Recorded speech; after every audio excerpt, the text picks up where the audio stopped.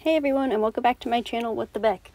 I am starting up my planner again. I've actually been using it for maybe a month from the point that I'm recording this. So like around December time was when I started up using a planner again. I basically, well, first of all, I have a little update. So I am now a full-time employee at my job. Yay! I've been kind of like waiting and wishing and hoping on that for a year, so I'm glad that it came to fruition. But yeah, that's going to be a pretty big shift in my life and like how much time I have to work on certain things and how much time goes to work and all that sort of stuff.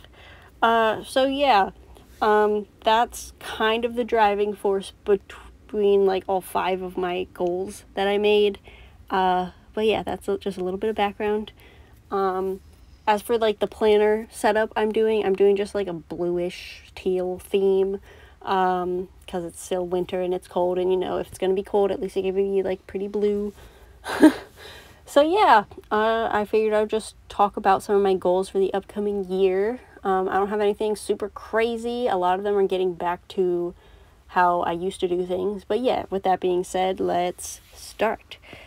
My goal number 1 is to be healthish. So I'm not aiming to be the healthiest person in the world, but I have a few things like supplements that I haven't been taking because I've been too busy or whatever I tell myself.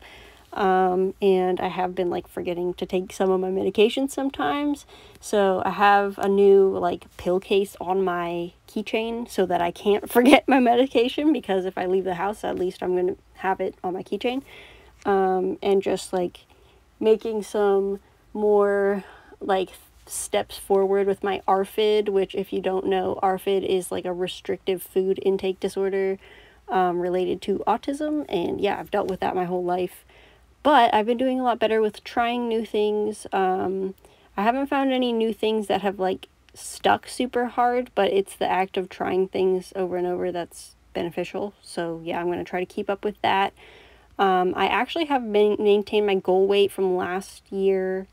I gained like 10 or 12 pounds or something, and I was able to like keep it on. So I'm going to try to maintain that. I'm not going to specifically try to gain any more weight, because I'm at a healthy weight now. But yeah, my next goal is to keep up with my planner. I don't know if I'm going to also do a bullet journal, but I do want to have like just the little checklist for every month that's like bullet journal style, and like tape that into the monthly of my planner so I can reference it. And yeah, that's mainly just because especially because I'm going to be at work more than I was. I really need to keep on top of like when I need to do certain things, whether they're for work or not. And like when I organize something, I want to make sure that I have it written down. And I do use Google Calendar, but a lot of the Google Calendar things are like way in advance. And then I like to transfer them to my planner when it's like the week of. So yeah, I'm going to use my planner more. Hopefully every week. I might not do like a full decoration, and I definitely won't be doing a video of my planner every week, but I am going to be getting back into it. And yeah, on kind of the same page as that is like my online presence. I kind of took a break for a while, and that was due to a whole bunch of stuff that I don't really want to get into because it's just too many things. But a combination of like where I lived and like my living situation in terms of like money and stuff really sucked. So I'm hoping that this year I can be more present online and do more online marketing for my business, as well as like going to more markets in person to sell my my wares, my crochet stuff. I want to make more YouTube videos as well. Again, maybe not every week, but I'm going to aim for that. I at least want to do 2 a month.